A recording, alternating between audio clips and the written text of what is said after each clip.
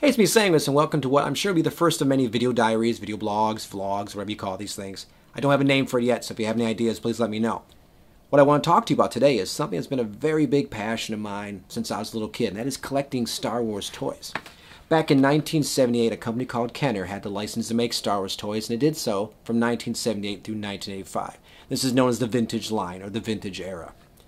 The entire time they were putting out those toys, they all had the same look to their packaging, a very iconic look, the black with the silver border. Everyone that grew up back then remembers Star Wars toys, remembers that packaging. It sticks in your memory. It's part of our memories about Star Wars, definitely.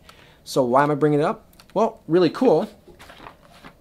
Hasbro, which has the license to make Star Wars toys now, has so since 1995, are putting all the new figures out now on the old card backs. It's really cool to see that look again hanging on the pegs in the toy department. It brings back memories.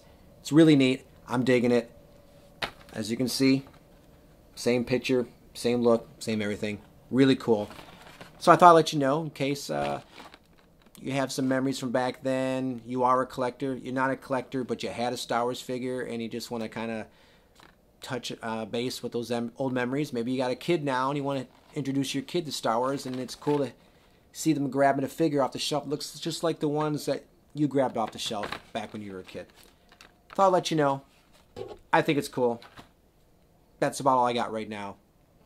I got through that in one take. Cheers to me.